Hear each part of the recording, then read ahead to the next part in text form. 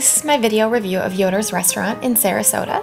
I went with a friend, Katie. It was the first time I'd been there. They have some cool wall decorations, and on the way there you actually get to see the Amish riding their bikes because there's a big population of Amish in the area, so it's kind of a neat little world to step into. When you get in there, actually, there's always a line, so expect to be waiting for 15 minutes or more to get a table. But you do have some good scenery to look at. There's some delicious baked goods and a bunch of other freshly made items that you can buy as well. There's even, they're famous for their pies, so they have a walk-up window where you can order pies and just take those out very easily. Here's the dining room, and you get to see a lot of Amish people there. It's kind of a neat little thing to see. Katie, the friend that I went with, she ordered this delicious salad, and she didn't share, sadly, but that was okay, because that meant I didn't have to share mine either. And I got the meatloaf, some gravy-covered stuffing, and some buttered noodles. It was off the wall, really, really good.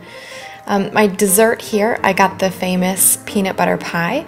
And look at this thing, it's just a big pile of deliciousness. The peanut butter part actually is peanut butter mixed with powdered sugar, so you can imagine how good that tastes.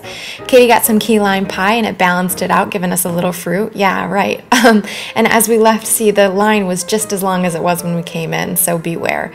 We stopped at the gift shop too and took a look around. There was some really cute little items there, so it's a great place to sort of go window shopping or just picking up some cute gifts if you're visiting. And then we went to the market where they have a lot of fresh fruits and vegetables. We were fantasizing about all the cheeses and then these delicious fruits and vegetables all over the place.